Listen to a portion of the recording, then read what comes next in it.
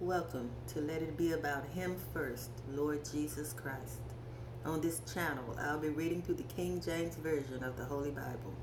Let's learn about Lord Jesus the Christ together. Genesis chapter 7. And the Lord said unto Noah, Come thou and all thy house into the ark, for thee have I seen righteous before me in this generation. Of every clean beast thou shalt take to thee by sevens, the male and his female, and of the beasts that are not clean by two, the male and his female. Of fowls also of the air by sevens, the male and the female, to keep seed alive upon the face of all the earth. For yet 7 days, and I will cause it to rain upon the earth 40 days and 40 nights, and every living substance that I have made will I destroy from off the face of the earth. And Noah did according unto all that the Lord commanded him.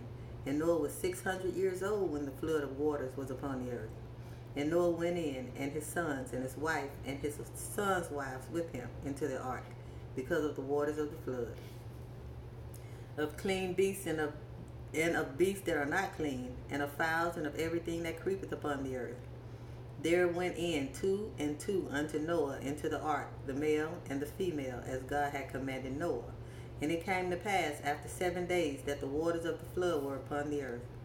In the 600th year of Noah's life, in the 2nd month, the 7th day of the month, the same day were all the fountains of the great deep broken up, and the windows of heaven were opened, and the rain was upon the earth 40 days and 40 nights. In the selfsame day entered Noah and Shem and Ham and Japheth, the sons of Noah, and Noah's wife, and the 3 wives of his sons with them, into the ark. They and every beast after his kind, and all the cattle after their kind, and every creeping thing that creepeth upon the earth after his kind, and every fowl after his kind, every bird of every sort. And they went in unto Noah into the ark, 2 and 2 of all flesh, wherein is the breath of life. And they that went in, male and female of flesh, as God had commanded him, and the Lord shut them in. And the flood was 40 days upon the earth, and the waters increased, and bare up the ark, and it was lift up above the earth. And the waters prevailed, and were increased greatly upon the earth.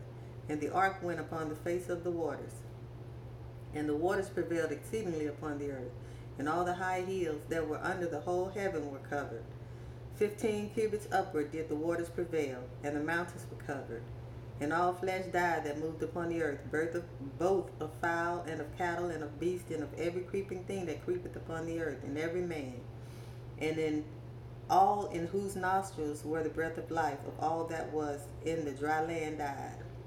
And every living substance was destroyed, which was upon the face of the ground, both man and cattle, and the creeping things, and the fowl of the heaven, and they were destroyed from the earth. And Noah only remained alive, and they that were with him in the ark. And the waters prevailed upon the earth 150 days.